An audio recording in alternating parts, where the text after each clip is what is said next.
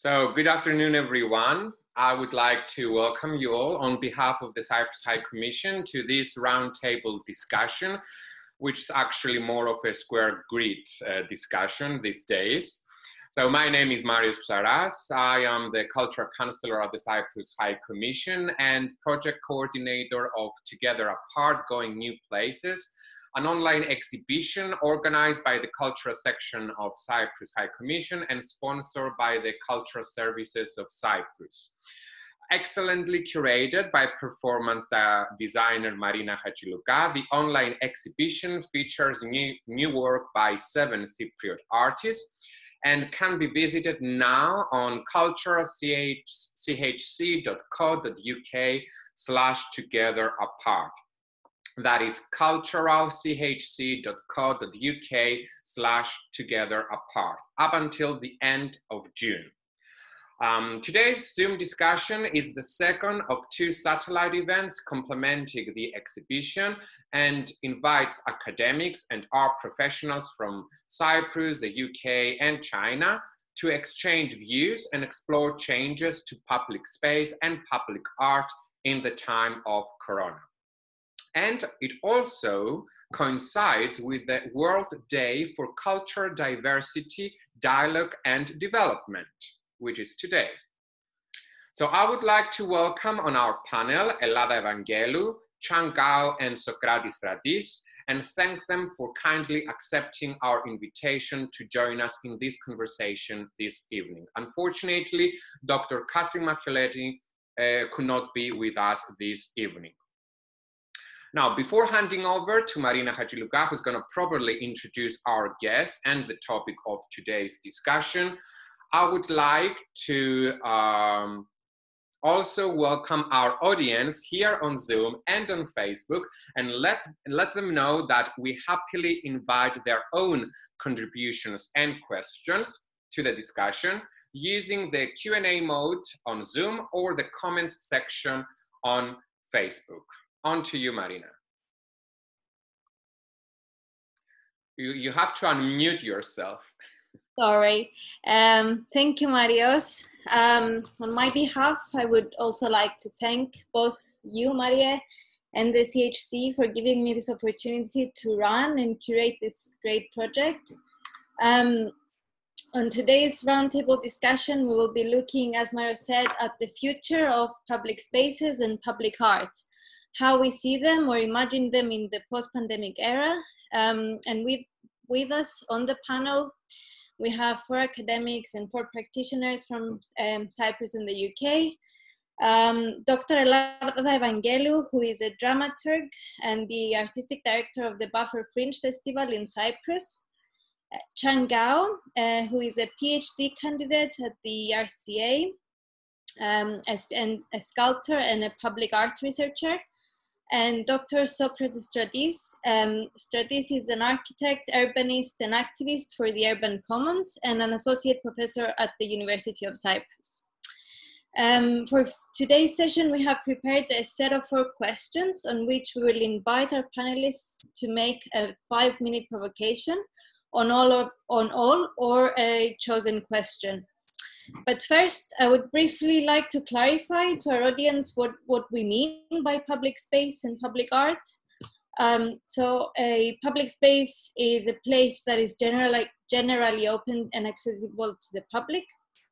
By this, we usually mean the roads, the pavements, squares, parks, and beaches. While piazzas and malls, for example, tend to be considered as public spaces, we should keep in mind also that they are privately owned and controlled. And that's just a little note. And a public art now is any kind of art that is usually visually and physically accessible to the public.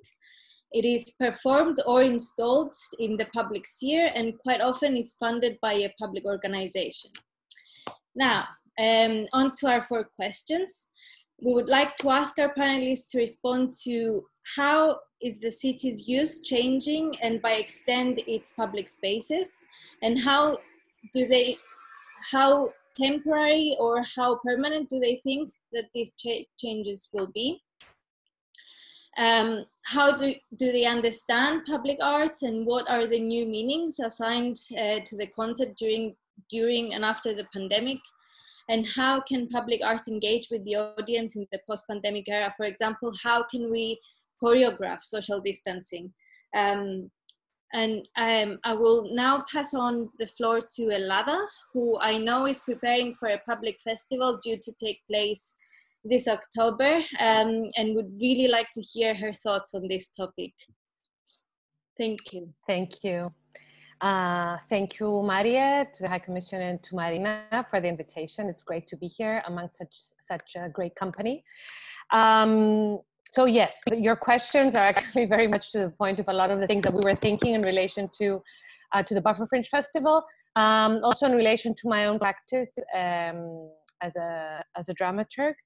Okay, so I'm just going to set things up a little bit from my perspective, because I think that how the performing arts relate to public space might be slightly different from other art forms.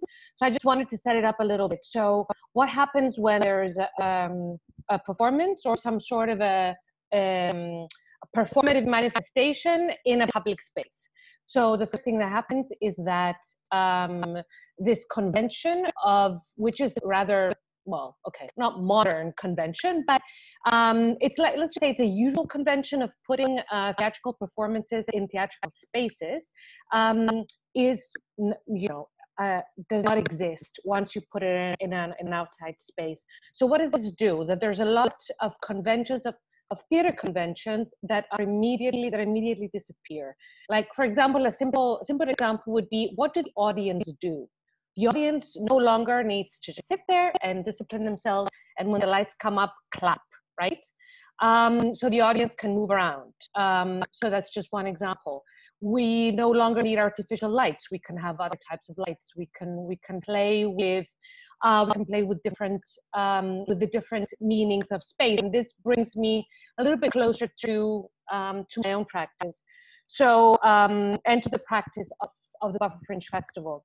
So the Buffer Fringe Performing Arts Festival, for those who don't know, takes place, not always, but its home is the buffer zone of Cyprus. And it's a space between the north and the south part of the island, which is literally in the middle. And it's produced by the Home Corporation. You can Google all of these. It's this year, it's the 7th edition. So the festival started, and every year we kind of face this question of, okay, so we are doing a performing arts festival, sometime first year and last year in a public space, in a specific public place. What does that mean for the performances themselves? And for the buffer zone, basically means that you are performing in a space that is very, very much loaded with other narratives. These narratives relate to things like memory, well, for sure, memory, because, you know, if it's a space that's been used by other people in the past, there would definitely be narratives of those that have used it. But in the specific case of the Litra Palace buffer zone, there's also quite a lot of trauma that's associated. In the last 45 years, that space has been used for so many things that are related to war, conflict, internal displacement, exchange of prisoners. It's a very, very loaded space. So immediately, once you place public performance art in that space, it becomes a layered performative act. It is no longer just presenting an act, performative act in a space, in a generic theater, right? So this is where the Buffer Fringe Festival is situated, both in the actual and the symbolic. And just to talk a little bit about what is happening now in relation to the pandemic, just so I kind of go to the last two questions that you addressed, Marina. So this year, the 2020 festival was obviously faced with the possibility that we would not be able to meet. So from north to south, from south to north. So that would have basically eradicated the possibility for what we call bicommunal or multi-communal performances and collaborations. And the second thing is that we would not be able to meet, period. So if we would not be able to host international artists, we would not be able to rehearse, which is something, it's a need that has become apparent to so many performance artists, is like we can't touch each other, so what's going to happen now?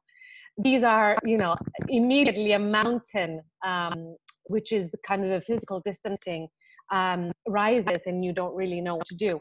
So the solution that we gave, and kind of this has to do with thinking of the curation of a festival outside the box of a specific time frame and a specific action, is to invest in process-based work and to ask the artists to give us proposals that within them incorporated this idea of documenting and presenting online their process. So once a week, we're asking artists to send us a video, a photo blog, text, something that will walk us through their process. I'm also going to talk about one challenge, which is, what is this new audience that's going to follow this festival? So our public art, which is now presented online, hopefully at the end of November, beginning of December, it will also be presented offline in an actual festival. But what is this new audience that will walk with us in this process? That's it. A few thoughts from me. I hope I haven't taken up too much time. Thank you. Thank you, Ellada. That's wow. That's very interesting. I'm just gonna I'm gonna quickly jump onto the next speaker, and then we'll sort of try and sum up at the end. I'm gonna jump into Chang, who's also working in public art. Her research may be in London, but I know that a lot of her work happens in China, or she looks at a lot of work in China. So yeah, thank you, Chang.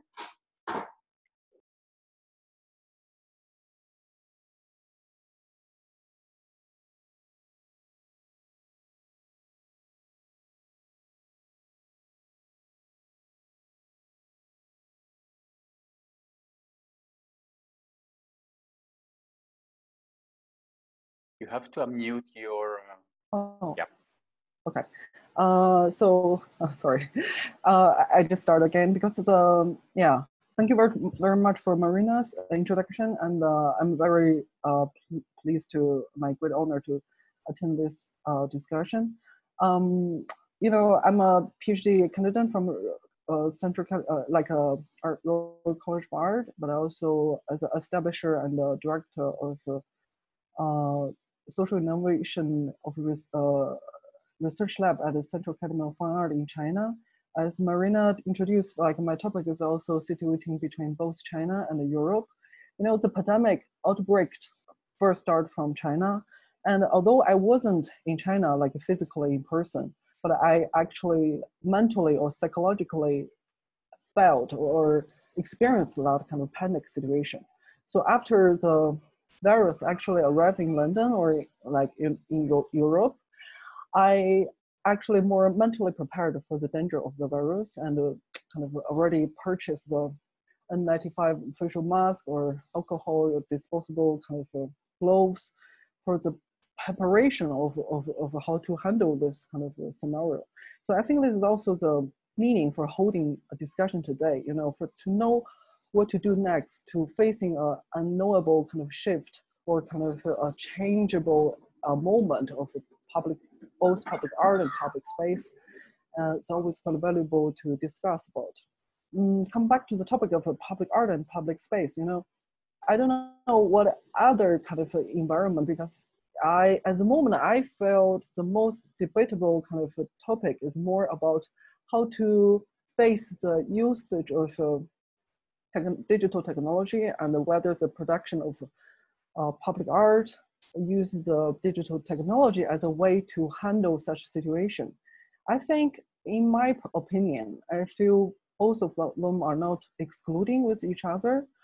The Zoom platform, I mean, wasn't invented by the coronavirus, but the combination of both physical, material kind of environment as well as the digital technology combined together is a way out to handle current situation as well as a post-pandemic era. And I just take example of my own exhibition as an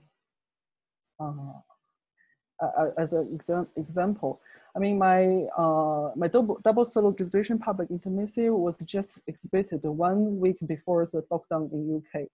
And although it was physically exhibited in a real kind of gallery space at the Royal College of Art, but the technology that I used is like using heart rate sensors, monitors, and also Arduino controllers, hologram installation, but also using traditional materials like plaster, rubber, feather, cuisine, digital prints.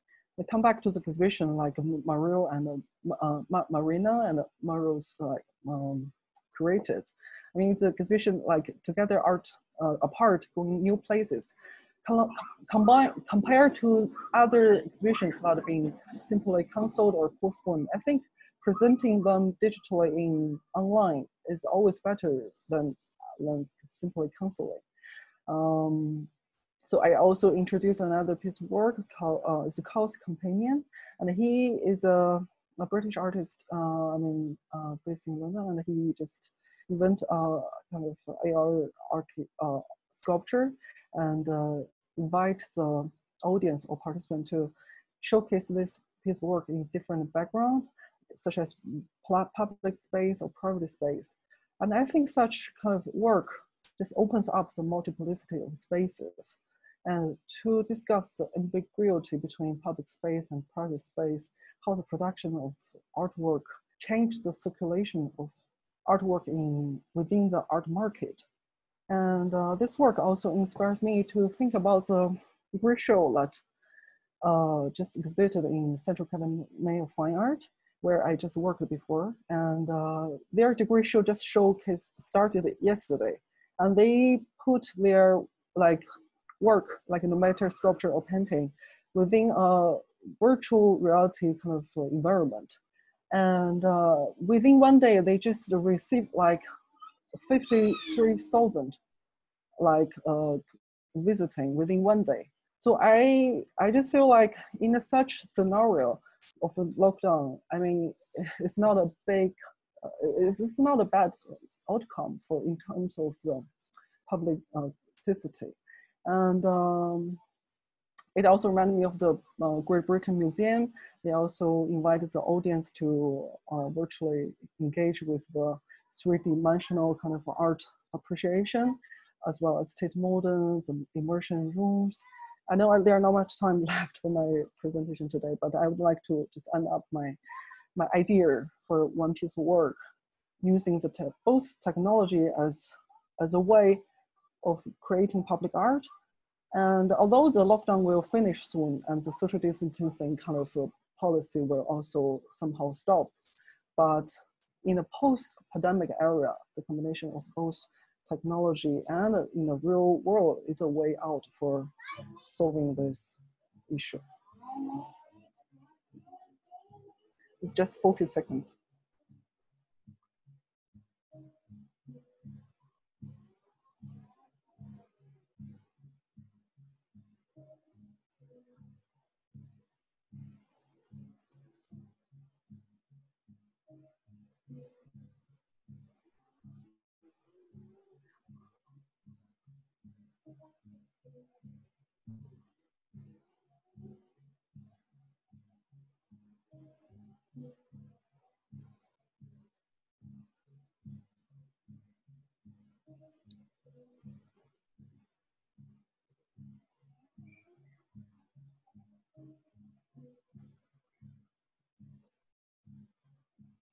That's it. Thank you. Thank you, Chang. And now we'll move on to Socrates. Thank you, Socrates. Thank you. Well, hi, everybody. Thanks a lot for the invitation, first of all. And I'm excited to see that you are not discouraged by the sanitary crisis to continue your creative activities. I mean, to be honest, I'm overwhelmed of what's going on, and I'm just struggling to keep my intellectual sanity in order. So I'm going to shift and discuss about answer your questions by putting kind of additional questions. And I will bring forward four points. And these points are issues that we need to problematize, to critically address, probably by including artistic practices, but also critical special practices, and many others who want to deal with what's going on. So the first point is, it's about COVID-19 sanitary crisis as an event. And I think such kind of events create a before and an after, and an in between. And we need to be careful about the mental imaginary that we are creating with this kind of timeline disruption. Because on one hand, it can be, I mean, it's for sure a catalyst for change. However, it can go either way. So for the better or for the worse. And so we need to just have that in mind. In addition, there are cultural agents who explicitly refuse to link this in-between condition with creativity. They just don't want to do that. There was, for example, an interview of a director in a French newspaper like the other day. But if we want to use the crisis as a catalyst for change for the better, because I think that's what we are discussing and how art can do that, I think first we need to confront kind of the causes of social injustice and climate change, and to understand that, I mean, this is kind of an overall problem that is not going to change, and we need to just watch out of that. Second point, we should not look at COVID-19 sanitary crisis as a unique event, but rather as one of these many crises that occurred in humanity, in human history, and many others that are coming. So if we do that, if we put this crisis together with kind of the sum of the crisis, then we can follow how governing regimes profit from crisis to exercise control, both on individual and social bodies. And that's where we see biopolitics, and there's so many actually written on this. Now, the states of exceptions that are established, that they are normalized, and that they are being tolerated by society, it's another challenge, I think, for public art. Third point, during the confinement and all this social distancing that we're discussing and all over the world, and we see that the communication technology becomes a protagonist. I mean, that's what we're actually doing now. And at the same time, it's really useful, as I mean, the two colleagues discussed already, and as a lot of discussion is going on. But and they become more sophisticated. These digital encounters, they're really more sophisticated. We see upgrades of this program. However, when we tend to replace our physical encounters and activities with digital ones, we risk to fall into the same trap as our grandfathers, grandparents fell, like with the Industrial Revolution. And then that technology can solve all our problems. And that faith produced a lot of distractions. So we need to be aware of that. So how can public art deal with this or bring this out? I think it's important. So we see, I mean, the discussion about what is going to happen after the crisis. I mean, we see how this communication technology increases control, and that can go either way too. It can go for totalitarian regimes. It can go for democratic kind of emancipation.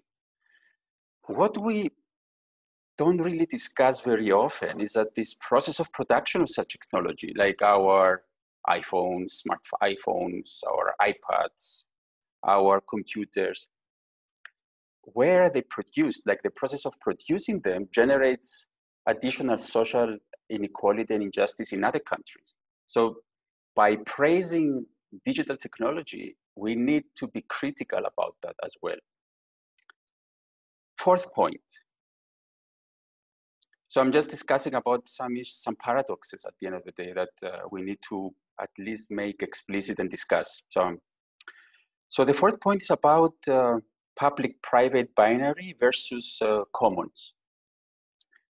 We've seen how private and public spheres are shattered during this crisis. And these confinement measures, that they're both generating new discussion about what is public, what is not public, what is private, and all this. But do we really need to limit ourselves within this binary, public-private? And if we ask ourselves why public space, I think Marina introduced this issue in the beginning, and where public space, I think then we reach out to the notion of the commons. And if we, like, why public space? Because we need to take care of the possibility for change of the actual status quo. And public space with free accessibility, I mean, again, you touched in the beginning, that's a big discussion. They cater for such a kind of cause. Public space is crucial to meet the other, to meet people that are not like us. I think we are similar in this discussion, to exchange with the other. So that's another debate about public space.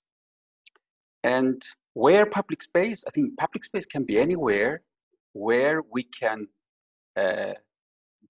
generate change. And then if we claim this kind of role of, I mean, there's a debate about the commons that goes beyond this public-private discussion. And I think it's very important to put that into discussion, like what is our role in co-managing our future, both in terms of the urban environment and of the natural resources.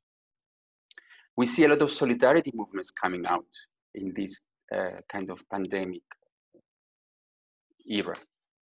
So these are the 4 points. Now, about artistic practices and cultural agents, I think they need to ask about their critical role vis-a-vis these 4 points. And they need to continue to be agents of making things sensible and bringing out to the public debate. So, I mean, this is an exercise we're doing now. And I mean, we need to resist to this process of normalization of crisis. And I think what is crucial is to develop processes that can contribute to the construction of democratic ways of dealing with the crisis to come. Unfortunately, we know that because of the climate change, there are going to be a lot more. So are we, and what is really important for the crisis, the COVID-19 crisis, is that we've seen how issues of freedom are reduced, how in the name of safety, democratic institutions are frozen. And there's a major challenge for art, for artistic practices, for cultural agents in general. So there, I would just stop here and just have all these issues for discussion. Thank you. Thank you, Socrates. Wow, yeah. So I'm just gonna, I guess I'm gonna try and pair a few themes that all three of you touched on, and try and take further the discussion. First of all, as you said, why public space and where public space? It's really interesting that Ellada touched on that as well, in the need to meet in order to have to be able to to produce a discussion through the festival, to produce art performance to the festival, and also take on the principles, I guess, of the festival, which is the bicommunality and the multi-communality and the physical meeting together. But and that's also what public space does, in a way, that it gives us the ability to come together, as Socrates said, and exchange views, not necessarily always that we agree. It doesn't mean that we always agree within that public space, but that's how you have democracy, that's how new ideas are born. And then touching onto the where public space, as Socrates said, is that wherever this is possible, that somebody could argue that this could be, it could be what we call public sphere. So it could be online. So what we're doing now, this is a public event and it's accessible to everyone, but then you don't have the physicality. So that's, again, when what Chang said comes in. So you have all the AI technologies that allow us to have access to public art and to have access to, it could possibly have access to other cities as well. And that also reminds me of Natalie's project that she's presenting in the exhibition, The Hyperflaneur, which is, again, in a way, critique on how you can travel through your phone. But also for me, it always raises the question of the physical presence, and how, if we limit ourselves, or in a way, I think it goes back to what Socrates said, the balance. If we limit ourselves only to technology, then you lose the physicality, you lose the exchange, in a way, within the public space, and then public spaces die. I was this morning, I saw a poster that this Canadian design company shared online, and it was saying the public space is dead, long live public space. So again, it's a critique on how all this is changing. So again, I'm going to open it up to you. I'm just going to remind our audience that they can, at this point, they can enter their provocations, or share their thoughts in the discussion through the Q&A section on Zoom, and also on the comment section and Facebook. It doesn't have to be just questions. They can intervene in the discussion. I'm gonna just to say that I'm unmuting everyone from the panel, so that you can just jump in, and yeah. I would like to also ask a couple of questions, or it might just be comments, not necessarily questions. I really enjoyed Ellada's presentation of the festival as a way to re-narrate a space that was very much characterized by conflict and war. So it's a way to give it a new dimension, which is pro-peace and through culture. And I was wondering, how can we re-narrate a space without the space anymore? Because it is my understanding that leading up to the festival, ideally to be held in public spaces in November, you're currently going through this process of collaborating online, if I understood correctly. So perhaps the symbolisms are still there. Maybe not all is lost, but you can tell us better about that. Also, I really liked what Chang has said about some positive things that might come out of this digital, of the use of digital technology and the opening up of culture to bigger audiences and previously unforeseen encounters and collaborations, and I was wondering whether there are any more examples that you could tell us, Chang, and also since you have a knowledge of the Chinese experience, I recently come across a video about Wuhan, where theater spaces are opening again, with the audience using PPE and social distancing measures. But perhaps this is something that might be achievable in China. The question is, would such a thing be achievable in Cyprus or in the UK? And finally, what Socrates said about coronavirus being this situation being a way to expose social injustices, to also expose the abuse of power by some governments around the world and the creation of these states of exception. I was wondering how you understand this phrase of states of exception. Are we talking in Agamben's terms, for example, or are we just talking about creating these temporary measures to contain the health crisis rather than creating new boundaries and enforcing new laws? Of course, we know that unfortunately this has already happened across the globe. We don't want to make this political though, because our focus is still arts, the arts world and culture, which, okay, we know that it's often political, but I think you know what I mean. And finally, I really like the idea of public spaces as spaces of chance encounters where dialogue, debate, and democracy happens.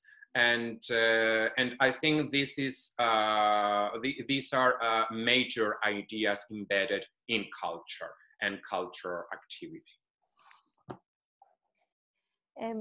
Before everybody answers, I'd just like to attach in a way a question that has been posed by one of our audience, which really ties with your last question, Maria. It's by Andronikos Kallis, and he's saying, in the shade of global over-surveillance, open spaces in human lives, how can art prevent a new culture of sterile open spaces, of diminished engagement? How do you think public spaces are already redefined, and how can art reverse the potential of surrendering our public rights in the fear of the proximity of our bodies? So now on to you guys. Can I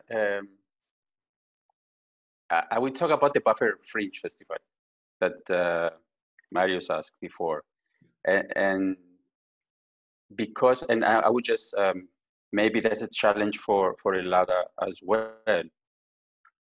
I think it's a great chance that Buffer Zone, it will not be as a physical protagonist of the festival, because in that case, the space itself is like it's a manifestation. It's like a symptom of a conflict. Therefore, sometimes it's so overwhelming that it doesn't allow us to address the causes of the conflict itself. Therefore, what I would expect from this difficulty to come out is really to bypass the symptoms of the buffer zone and go directly to causes of creating conflict. So that's I see it as an advantage, as a challenge.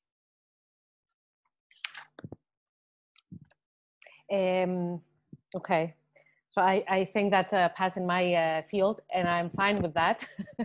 Because, I mean, one thing that we have been recognizing, well, at least since 2004, and then with the opening of the Home for Cooperation, but even before, even when things would happen in Villa, for example, when there were intercommunal meetings, is how porous the buffer zone is, like truly how porous it is. So this is something that we have as a given. I think that, you know, time has created so many tiny, and not so tiny, sometimes little holes, that now you're right. Now we have the challenge. And Maria, I completely see what you're saying, right? So that now we need to find ways to re-narrate, but to what is the division and what is it that separates us, and you know what all these layers of narratives and memory have done to our stories. But I think there are now other ways to narrate. So there are artists that are narrating through what their physical relationship is to division. So there are artists, for example, like kind of very plain examples that are dealing with how do we queer the buffer zone? You know, what does it mean to create alternative narratives through other means of critical analysis, right? And this is sometimes a very, very embodied experience, such as queering.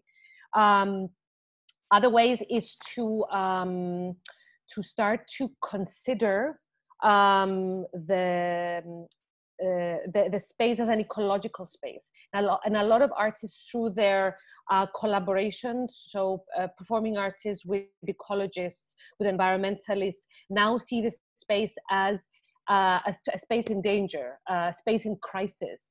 That is, it's a different type of narration that can still be performed, that is still performative, than to have the conversation which is overtly political, because art in general, and especially I think that the art that we are doing is political as long as it's not defined and is not stifled by the political. And that for me is one of our missions, to open up the narrative enough so that people understand that they have the freedom to explore alternative entry points into this discussion about what is this specific public space on the island of Cyprus. And this is not just in Cyprus. So people are exploring these in between public spaces. Okay, apart from the obvious Korea, Berlin, they've been doing it for decades, but also cities that are going through gentrification, that are changing drastically, that previously public spaces that were not slums, but that had another sense of belonging. They belonged to other socioeconomic groups, now have shifted. So these are other types of buffer zones. I think that Socrates can speak a lot more about that than that I can. It's just this conversation does not belong in post-conflict societies alone. And it's happening in all sorts of spaces, and especially urban spaces, going back to your question, Marina, about what happens to cities. So yeah, that's it, I guess, from me. Shall I respond to, yeah, maybe I want to respond to Mario's question. I think it's quite interesting to compare how China like recovered the way of a theater performance or culture industry, like how people behave in current China, and how far like Europe can recover that scenario. Maybe I didn't be aware of the specific case that you mentioned, but you know, I noticed their restaurant and also gym and cinema, like they recovered to, like they reopened for welcoming people to come back to a normal life, but they keep distance as still in a way like keep, for example, their gym machine, and they have like 4 or 5 machines between each other. And for the restaurant, they are also having crossing for example, in Singapore, they also mark the crossing for people to not sitting and for the people to stand. I think it's the same measurement has already been done in London Tube. They mark the people how far 2 meters at least people can stand, and I think in a way like it welcome people to go back to the social norm life. It's a way to re-welcoming and re-invite the people to come back to a social, like a normal life as it before. But as, I mean, Cyprus and also Ellada has already mentioned, I mean, maybe it's a matter of time when or like somehow it recover back to that kind of life.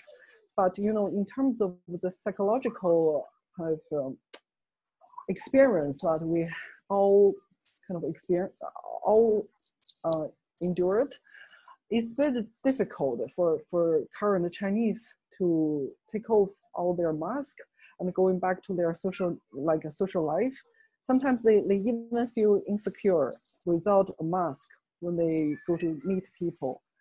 You know, it's a different cultural background maybe, but some European people, I mean, some European doesn't like to wear a mask, but when China, they are politically kind of, they set up the policy, like if you don't wear a mask, you cannot go out. So after experience like a couple months, like such social distancing or using PPE like set to go engage back into public space, they still have not only recovered economically or physically, but also need time to having a psychological kind of recovery back to engage in that, no matter is a public space or urban space or social life. So we need to give something to get something, at least. So it's gonna be a different experience for sure. Marina, I have one question from Facebook. Maria, can I answer the previous question? Yeah, sure, of course. Yeah. Because it relates to what you asked as well. And Andronico's question, I think, it really lies in the heart of the challenge, and it goes back to this notion of political. There are some people who separate the notion of politics and political, and that's, I think, where the challenge is. So I will give you an example of this social distancing. Like the political is when artistic practices contribute into the coexistence of multiple narratives, and usually conflictual, like the right to exist, despite the fact that we're not part of kind of the dominant narrative, and for change. However, if we talk about politics, when these people make this division, what they say is you just consolidate the kind of the new norms. And in this case, the new norms are the mask, are the social distancing. So the challenge there is, if artistic practices consolidate these new norms or they disrupt them by finding new formats for change. Therefore, and I go back to this risk of technology, I don't think we should pretend that we can just repeat or copy what we'll be doing in our physical life into the digital life. And the reason is that we should not do that is because that may allow us to create new formats for change. Otherwise, we risk to continuously fall into a lot of small obstacles, like if I go to a theater, how far is my kind of fellow audience member? Therefore, the major debate that we need to discuss, and I think that's why I actually opened I asked Ellada for the buffer fringes, and I think they offer this notion of process, which could be an interesting kind of take. So what is the means for disrupting these new norms. This is where art should be. And maybe that will go back to Andronico's question, is maybe that's the way to keep finding non-sterile ways of dealing with this. Yes, precisely. And I think that this was the mindset when we were discussing with Marina on our first meetings about the online exhibition Together Apart, on how to also make create an exhibition which is going to be an experience in itself and not replacing the physical, taking advantage of technology, not for the sake of technology, but also not for a kind of simulation of a physical gallery or a physical exhibition. So it was very important to us to make this exhibition meaningful for what it is and for how it exhibits itself and the artworks, and how the opportunities that it gives to the artists to express themselves in new means, new mediums. If we don't have any interventions from anyone, I can go to the question from Facebook. So it's by Sofia Anastasiou. Very interesting discussion. Thank you. Just some thoughts. I wonder how the physical environment, public space specifically, will have to transform to accommodate and offer physical touch in some way, creating objects, tools for interacting with the physical environment. It's already happening with masks and gloves. I also saw a keychain tool that allows you to open doors without touching the handle. And that could extend to creating tools that allow us to have physical contact. And this thinking is also changing how we process any action in our life. There needs to always be something dividing us in some way, whether that's 6 feet or wearing a mask and gloves, or the dividers, the screen protectors, all the things that we are experiencing now. At least in London, we get them a lot at supermarkets and coffee shops that are now opening slowly. So I think this adds to our discussions or worries of the changes to the experience of the public space and public art. I think this. Oh, okay. Sorry. It's okay. I wait. Sure. Ellada. Okay. It's just going to be a very brief comment because I think this ties in perfectly. I was thinking about how, about the ethical side of using technology, and how the fact that we have lost, the fact that we have lost touch with the kind of the chain that leads us to the creation of a tech tool is something that has also, that it keeps us from being able to have like a real understanding of the ethical basis of the tools that we use. The viewers comment about what happens when you kind of create your own tools. Okay, we're probably not going to be able to all make an alternative to Zoom or Skype, but if we can, work through craft, through tool making, to think about ways to increase contacts. And those are the means of the creation and the manufacturing belong to us. Then maybe we can have a little bit more control over the ethical implications of the use of all these tools. It's something that it's been troubling me a lot, and I really don't know how to deal with it. It's always like this wall of, I can only go so far. I can only go up to the ship that will bring the computer to Limassol. So, I mean, it's very helpless. So thank you. That comment for me was a a small opening, small window.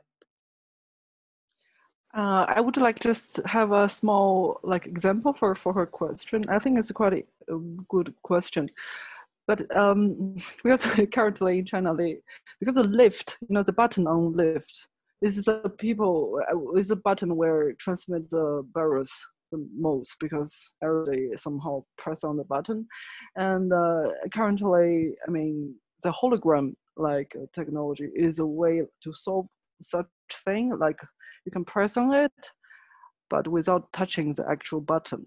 So I mean, yeah, it's a way of. I mean, actually, hologram is not new.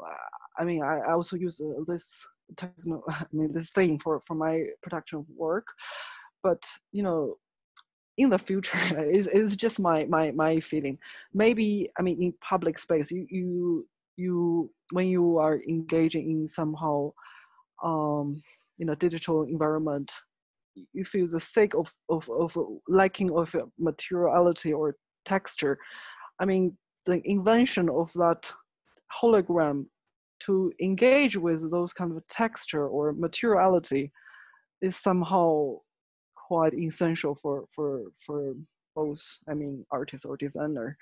I remember I was attending another seminar for Apple, RCA, the Apple chief CEO, and he discussed with Eliason, and also talking about how technology in somehow change our life and how the privacy or personal information can be protected in a way that both suit for each other. So yeah, this is just my reflection on her question. Can I add a few thoughts? I mean, just taking from, I mean, the question does take us really back to what I was saying in the beginning, and adding to this ethical dimension that Ellada was talking about. Well, my question back to this question is, are we kind of extending this in-between kind of era until we find the vaccine for the coronavirus forever? Meaning, are we going to produce a whole new culture for this transitory period? Because the danger of this is that we enter inside the trap of normalizing what I was calling before the state of exception. And why are we normalizing it? Because it's true, we need 1 more year for that, for the vaccine. So one possibility is to stay home for 1 year and forget about creativity for a year. I mean, just exaggerating. We see how, and then we redistribute wealth, because there are people who really are getting more poor because of this. But because, I mean, so that's like one extreme. The other extreme is to start designing envelopes for not touching, in fact. So that's what we're doing. It's like an in-between agents. And the first two, I think that goes back to what I was calling consolidating the new norms. So of course there's going to be design that will do that, but that's where do we stand? I think the first question that we have to ask ourselves, where do we stand in this new kind of ethical kind of dimension? I personally, I'm not there. And but going back to this notion of making sensible all these notions of not democratic issues that happen, what is really interesting is that maybe the state of exception, as Mario said, could be for a very specific period only to address the sanitary crisis, but we see really well how they're used as laboratories for the post-crisis. We see, I mean, in Cyprus, we see how the state now is getting very aggressive because they realize that people are tolerant to this. So suddenly we have a lot of side effects. Where do we stand as cultural agents into this kind of behaviors. So this is where I'm confused, I may say, because I know the question, I'm not sure about the answers. What were the first, I'm sorry, what were the first messages from today's ending of the lockdown in Cyprus? I mean, I've spoken with some friends and family in Cyprus, and I have friends who have actually booked for restaurants and pubs, and it actually strikes me how easy it is for some people, I'm not suggesting everybody, for some people to just turn a page and get back to normal. Or we know that THOC, the State Theatre of Cyprus, has announced a summer program which is going to take place in open-air theatres. I don't know if you have any information of how this is going to be achievable, and what experience we might get from there if it's going to be a major test for all cultural activity in Cyprus, including Buffer Fringe Festival. I don't know, Marina, I wanted to say something. Yeah, no, I just wanted to, I don't want to disrupt from your question, just to slightly go back into what Socrates was saying, and just to say that I think it's a bit like on your two scenarios, Socrates. I think also it's a bit like what this in between state. In terms of extending it or not extending it, it's a bit like the Stockholm syndrome, that there's depending on, and I mean, of course, people like Mario said immediately jump into the normality that they were used to, because that's what we do as human beings, is what's embedded in us, and we go back to how we feel safe. But also, I guess this in between space has created this new normality, which what I'm saying, the Stockholm syndrome, that we like it, so we end up liking it, that we don't want to leave it behind. So, but in terms of culture, at least, I mean, I think it's great on one hand that cultural activities are resuming in one way or another in Cyprus, but from what I've been hearing from, I was participating at another webinar the other day, and again, it was the panelists were from theater groups and cultural organizations in Europe, and they were saying that, which I found quite, I guess, encouraging in a way, or hopeful, that they are exploring.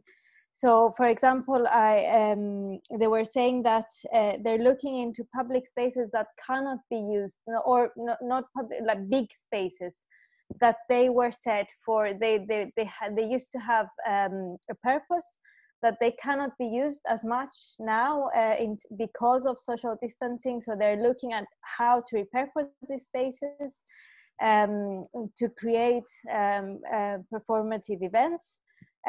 Which for me, that's the hopeful bit, because you're not leaving a space to die, and you're not leaving a space to go derelict, and you're not sitting still thinking of what's going to happen next. You're finding new ways to create performance that doesn't mean necessarily that your audience will have to attend with PPE. There might be a way that they'll attend to that.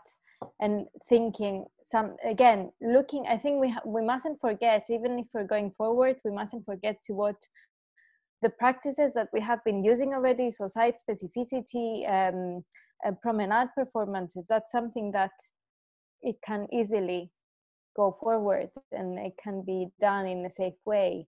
So it's just a thought. I don't know if anyone else wants to add anything, and we have a couple of questions before we close, before we wrap up from the audience.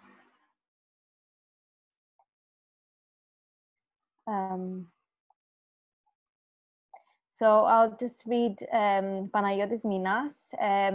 He was saying that the Sims technology is already here, and Instagram or TikTok reality is more viral than COVID. What we as artists realize is that this is not a new medium, but for me personally is already antiquated.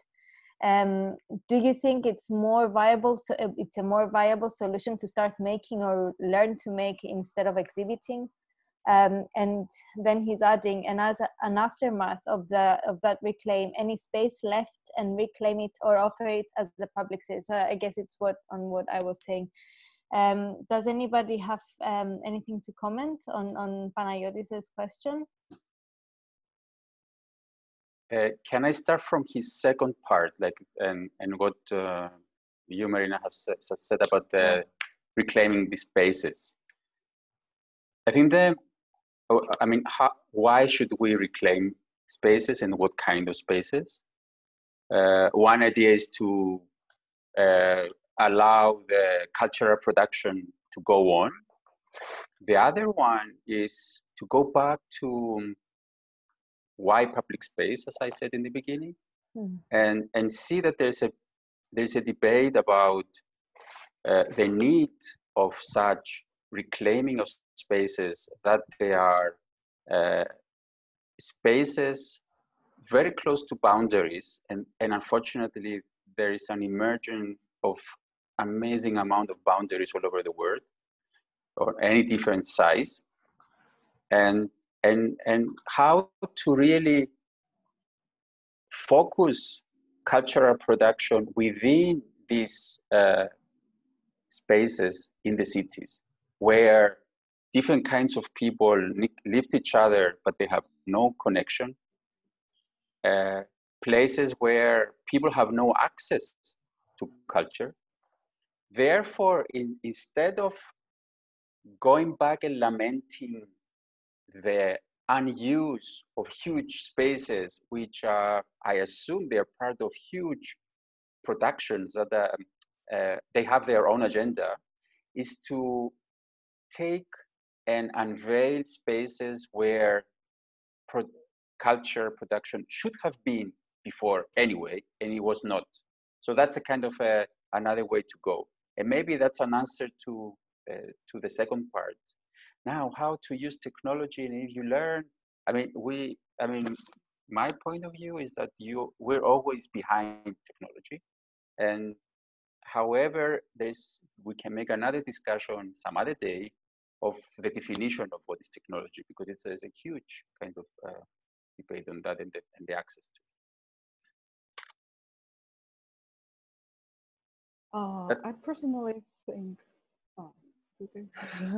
Yeah, I think they already, it's a method for making, or I think like there are many cases, because I'm an artist and I immediately just respond as an example for using Instagram or using those social media as a way to produce a new identity or produce a different way of making art. I think I think it's always a attitude that you choose. What kind of, how you engage in any type of a new media or new type of a social media or technology. If you critically kind of use it as a way to reproduce your identity, or you just immerse yourself in a way to entertain or waste time, it's always a binary kind of debate.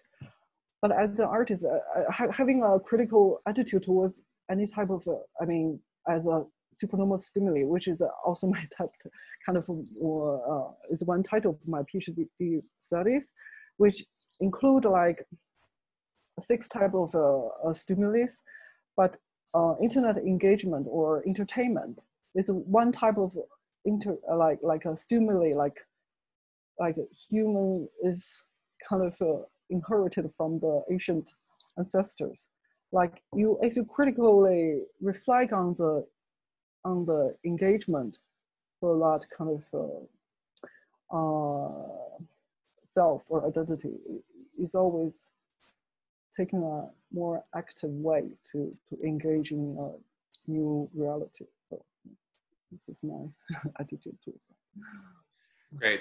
We have exceeded our time, but there is one last pressing question because it raises a very important issue here. And I think it will be the last question that we will take from our audience. And then we would like to have your final notes and then we can wrap up maybe. So from Michalis Aristidou, we might not have permission to physically touch or move into someone's personal space, but this is a great opportunity to reinvestigate the permission that we give to all bodies to take space. Working with students from different backgrounds, not everyone has been given the permission to take space because of their gender or ethnic background. Focusing on our current separation, how can art talk about that? Let me try to give this a shot. Okay, so other than for me, the very obvious that now all bodies, no matter, you know, if they are privileged, if they have access, if they are welcomed into different social settings or creative processes, all bodies will now have the experience of limited touch. So in terms of both the social interaction, but also of the creative, I think that type of distance kind of gives us a little bit of room for thought.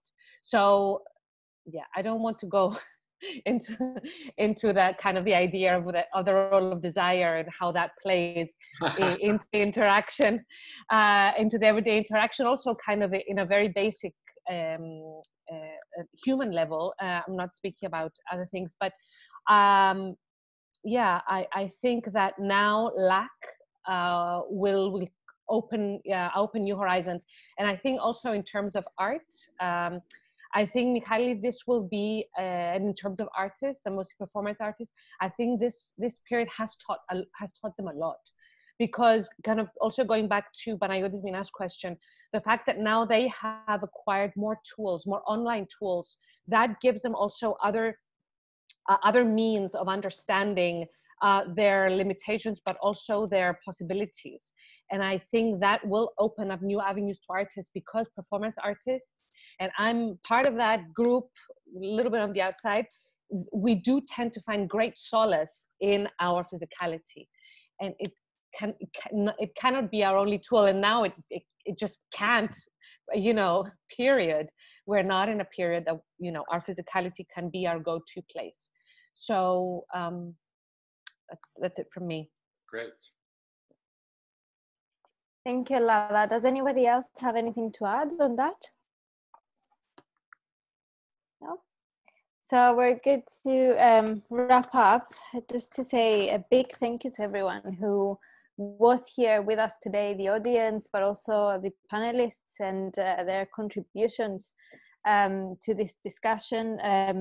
I think we've raised more questions, which is quite interesting, rather than maybe answering questions, but I guess that's also a way to go forward.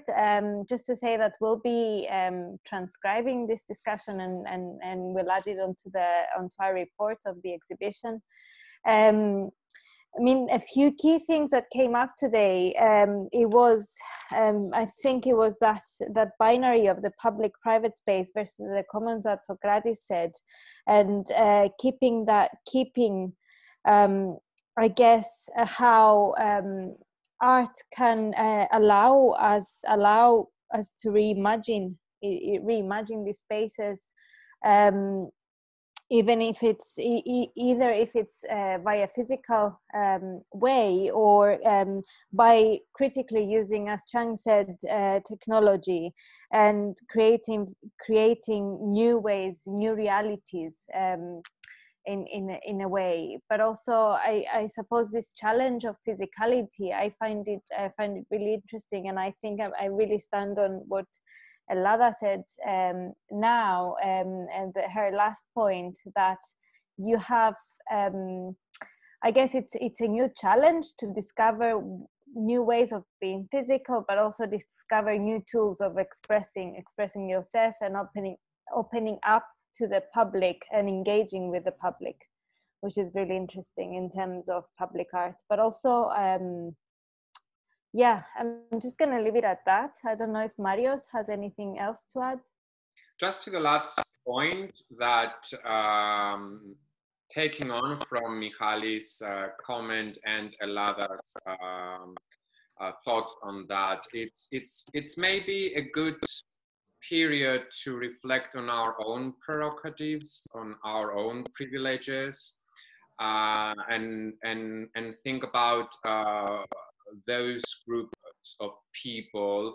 Either these are artists, which we know that it has been a very difficult period for them on so many various levels, both artistically and in terms of their living conditions, but also people that are that belong to more disadvantaged groups.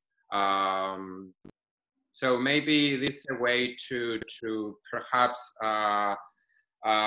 rethink at least those of us who are in some positions, that we can encourage other people on board to help fight these social injustices and imagine new places to go. So thank you everyone, guys. Thank you very much for your contributions. Many thanks to the audience, both here on Zoom and on Facebook. Our chat, our conversation was recorded and will be available online on the exhibition site. And the exhibition will be up on culturalchc.co.uk/togetherapart until the end of June. And after that, Marina and I will prepare some kind of documentation which will include notes on this beautiful discussion that we had today. And thank you, everyone. It's time to say goodbye, I think. Yeah. Bye, guys. Take care. You too. Take care. Bye. Bye. Bye.